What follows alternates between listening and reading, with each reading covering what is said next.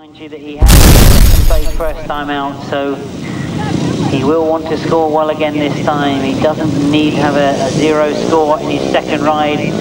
So the ride is being brought to the tape once again.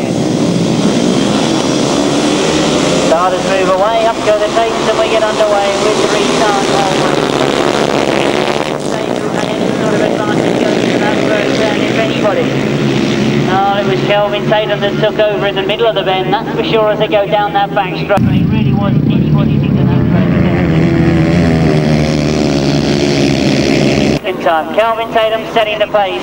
Trevor Banks in second at the moment, Scott in third, Patron in fourth. Schoie with some work to do back in fifth place. But he's already closing up on Mitch Gordon as Mitch goes slightly wide and Steve Schofield moves through on the inside. Mitch comes back at him though, he's not going to let him go that easy. And now Stevie Schofield has to look to go after Mick Gron. Trevor Banks looks over his shoulder, knows he's got some strong defenders behind him. Gron goes right line into this top 10. Slightly gave him the advantage in the middle of the bend, but each has to turn that much tighter. Trevor Banks kept a much smoother line, keeps it going down the back straight, still holding second. Kelvin Tatum though, let's not forget, is getting away from all of that battle that's going on. Steve Schofield now looks for the outside line into this top turn.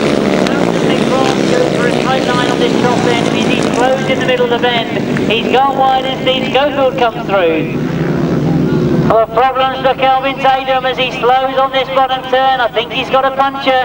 Doesn't mean he's still going to get a win. He looks over his shoulder. Trevor Banks just gets him. But what terrific skill from Kelvin Tatum. You can see he's fighting to hang on to that machinery. He felt that tyre go, brilliantly held on to it, and then indeed kept going to the